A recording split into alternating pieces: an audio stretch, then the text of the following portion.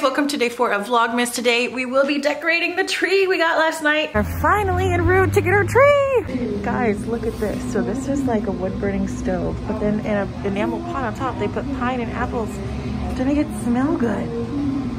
Wow. Hello. I think we found it. It's a balsam fir, 7 to 8 feet, 64 buckaroonies.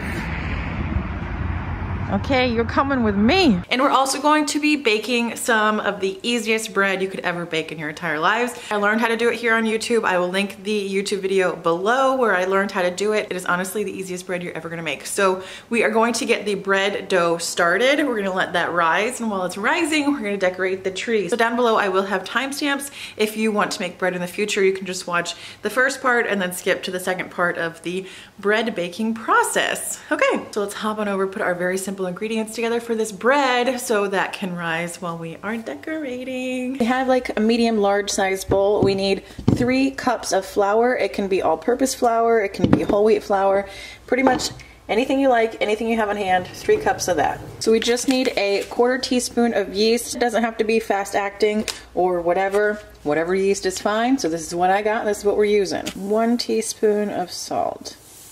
All right, so we're just gonna stir up our flour, yeast, and salt mixture. Then 1.5 cups of really hot water. I just use the hottest water from my tap.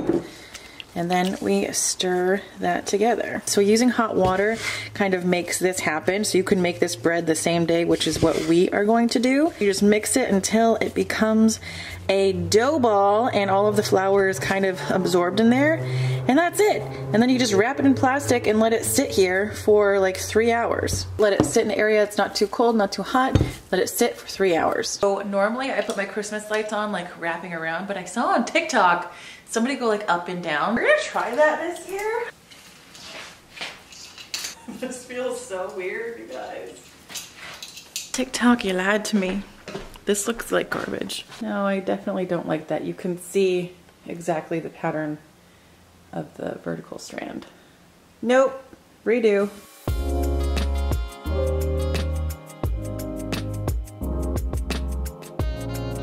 This is what we got going on so far. This is all of the kind of glittery stuff. I did put a couple different hues of red in there. This whole box of like more kind of farmhouse stuff. So I'm gonna put these on there as well.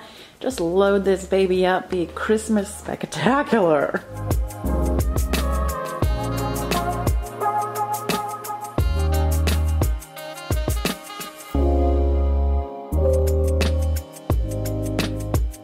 I love how this tree turned out, you guys. I think this is the most amount of ornaments I have ever put on a Christmas tree.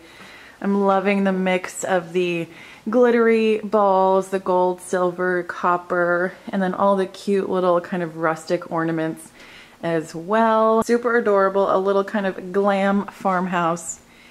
Loving this tree this year. Dough is ready. It's actually been sitting out for about 5 hours. Now it needs to sit out for just at least 3.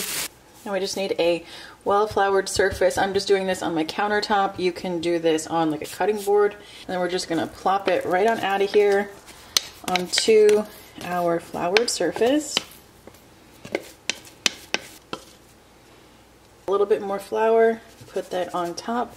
And then it doesn't need to be kneaded, but you just need to kind of like make sure that it's kind of covered in flour. And literally, guys, like that's basically it. Now at this stage, you could add in some different ingredients. I've made it with Kalamata olives before. I've made it with garlic. I've put a little bit of cheese in here. You can pretty much do whatever your heart desires at this point. You're gonna wanna transfer it to a parchment lined bowl. Put your bread right into the bowl or whatever you got laying around. I'm just gonna cover this with a little towel while we heat up the oven. Preheat the oven to 450. Then we're gonna be baking this in a Dutch oven. This is the one that I have. You can use cast iron, you can use whatever you have on hand, but just make sure your handle is oven safe. And then we're gonna put this in the oven to preheat this along with the oven. The bread is actually going to be cooking by steam heat inside of here. So we're gonna heat this up and then wait until this gets to 450 and then put our bread in and then bake it that way. My Dutch oven is just about totally preheated. heated. So I'm gonna take some of this really flaky salt. This is just for like having a little bit of crunch just on top. Okay, let me go get that Dutch oven. We are going to plop our dough right inside, put the lid on, and then we're gonna put this back in the oven for 30 minutes. Bread has been baking in the Dutch oven for 30 minutes. Okay. We can get rid of the paper. You can hear a little bit of a crunch. Now you can put it back in the Dutch oven, back in the oven for like, I usually like to do like another 5 minutes just to get it super crispy. And then we're ready to eat some bread. Some bread ASMR.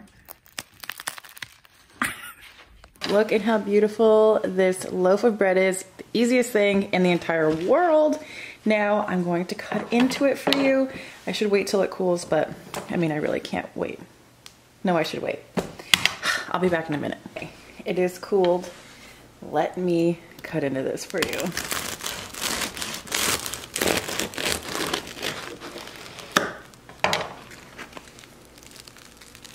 Look at that.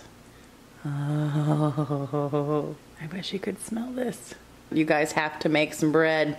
We decorated our tree, we made some bread. It was a good day. All right, I will see you guys tomorrow for day 5 of Vlogmas. All right, bye.